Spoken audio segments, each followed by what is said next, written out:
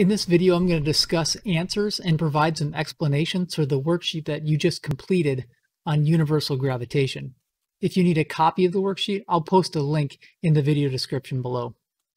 All the problems on this worksheet are getting you guys to practice using Newton's law of universal gravitation, which tells us the size of the gravitational attraction between any two objects with mass, right? It's the universal gravitation constant, big G, times the mass of the first object, times the mass of the second object that are attracting one another, divided by r, and r is the distance between the center of these two masses. So the first couple problems are getting you to think about the gravitational force of attraction between the Earth and a person either standing on the Earth's surface, standing at the elevation of Everest, or orbiting the Earth in the International Space Station. So number one was getting you guys to think through how we've calculated the size of the gravitational force for a person standing on the Earth's surface in the past, before we knew Newton's universal gravitation equation. We just multiplied their mass, if we had a 100 kilogram person, times the gravitational field strength at the Earth's surface, which is approximately 10 newtons for each kilogram, or more precisely, about 9.8 newtons for each kilogram. So a 100 kilogram person would feel a gravitational force of attraction of about 980 newtons. Well, we can solve for the same gravitational attraction also now using Newton's universal law of gravitation. We just plug in the mass of the Earth, that's m1, times the mass of the person, so 5.97 times 10 to the 24th kilograms, times 100 kilograms, divided by the distance those two things are separated. So the center of the Earth to the center of the person is essentially just the radius of the Earth, right? There's a little bit of extra distance from their feet to essentially their belly button, but that doesn't add a whole lot. So what we plug in for r, for number 2, is just the radius of the Earth, 6.37 times 10 to the 6 meters. And remember, that's r squared in the denominator, so we've got to square that. And if we plug those values in, you should get a force of about 981.3 newtons. That's at sea level. Well, in number 3, you're figuring out, well, how big is that attraction when that person is now standing a little bit farther away from the Earth at the elevation of Everest? So the only thing that changes in the equation, the masses are still the same, but they're now separated a farther distance. The distance between the center of the person and the center of mass of the Earth is now the radius of the Earth plus the elevation of Everest. So in for r, we need to plug 6.37 times 10 to the 6 meters plus 8,848 meters, the elevation of Everest approximately from sea level. And then we have to square those values. And if you do that, you'll get a force of about 978.6 newtons, which you can see is a little bit smaller than standing at sea level. So when you're farther away from the Earth's surface, it's going to attract you and you're going to attract it with a little bit less force. When we go all the way out to the International Space Station elevation, now the separation distance is the Earth's radius plus 300,000 meters. That's the approximate elevation of the International Space Station from the Earth's surface. So for r, this value right here is the Earth's radius plus the orbital altitude of the International Space Station. So that's about 6.67 times 10 to the 6 meters. And we find out that the gravitational force on a 100 kilogram person, even at 300,000 meters above the Earth's surface, orbiting in the International Space Station, is still 895.1 newtons. That's basically about 91% of their weight compared to sea level. So in the International Space Station, you still have a lot of weight, about 91% of your normal weight. I guess the question is, why do people feel or appear weightless inside the International Space Station, even though they feel 91% of their weight? That's a conversation that we're going to have later in class. If you take that same 100 kilogram person and we place them on the moon, the question is, well, how heavy are they on the moon? What is their weight on the moon? Looking at Newton's universal law of gravitation, this works for the Earth, this works for the moon, this works for any two objects with mass. So when standing on the moon, you have the mass of the moon, the mass of the person, divided by the distance those two things are separated. So that's going to approximately be just the radius of the moon. When you plug those values in, you get that the person's weight a 100 kilogram person would feel a weight of 161.9 newtons when standing on the moon's surface.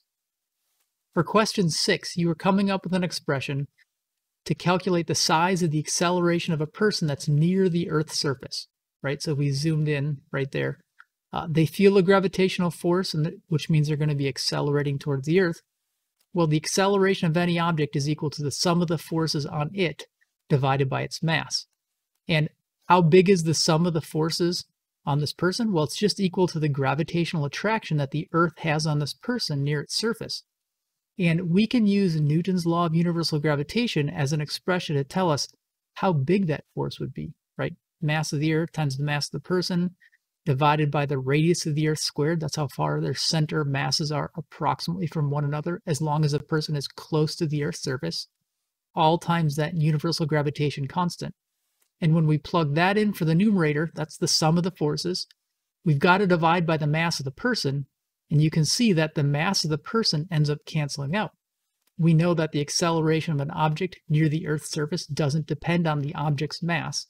And when we look at this expression, there is no mass of the object in there because it cancels out. So the acceleration is equal to big G times the mass of the Earth divided by the radius of the Earth squared. If we use that expression and plug in the values from page 1 for the mass of the Earth, the universal gravitation constant, and the radius of the Earth, we end up getting that this expression gives us a value of 9.81 meters per second per second. And this, we know that this is what the acceleration of gravity is. Newton's law of universal gravitation paired with Newton's second law of motion can predict that just using the values of the known mass of the Earth and the radius of the Earth.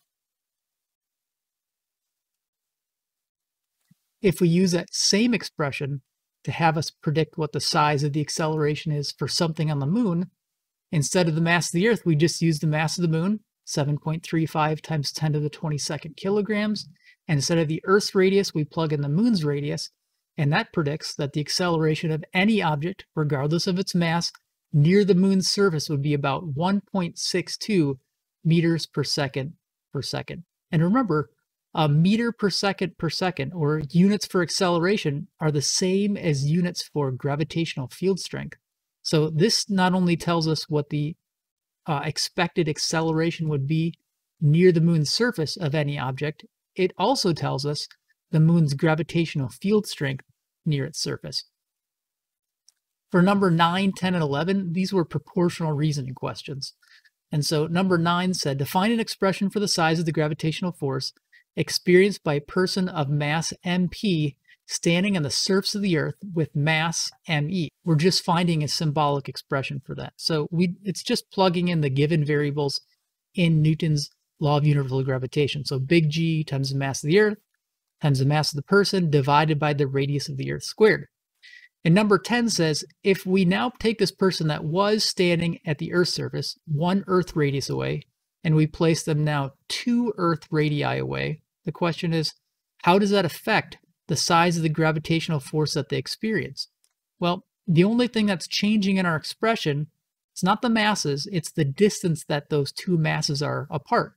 That person, the center of their mass and the center of the Earth, are now 2 Earth radii away. And so we've got 2 times the Earth's radius that we're squaring in the denominator. And if we square something in a parentheses, we have to square the value and the variable. So it's 2 squared times RE squared. And if we kind of pull that divided by 4 out kind of as a coefficient, we get that the size of the gravitational force is 1/4 times big G times the mass of the Earth times the mass of the person divided by the radius of the Earth squared. And remember, this expression right here was the original gravitational force when they were standing on the Earth's surface. And so all the way out here, because you're doubling the radius, the gravitational attraction that the Earth has on this person would be 1/4 what it would be when they're standing on the Earth's surface, right? The gravitational force of attraction is inversely proportional to the square of the distance. You double that distance, because that distance is squared, that force goes down by a factor of 4 times. In number 11, we're thinking through what happens if you change more than one thing, right? What if that person is now 3 times farther away? They're at 3 Earth radii away from the center of the Earth, or even farther out in space, and let's say that person has twice the mass. How does the gravitational attraction on them compare to the gravitational attraction from this person with 1 m standing at 1 Earth's radius away on its surface? Well, if we take our expression here, we're doubling the mass of the person, so we put 2 times mp. We're tripling the radius, so it's 3 times the radius of the Earth. And all we need to do is kind of like pull out these coefficients. So we've got a 2 on the top, and we have a 3 squared on the bottom. So that coefficient is 2/9. So when we simplify this, we get 2/9 times big G times me times mp divided by the radius of the Earth squared. And so this person all the way out here is going to feel a gravitational force that's 2/9 the size as the person who's standing on the Earth's surface.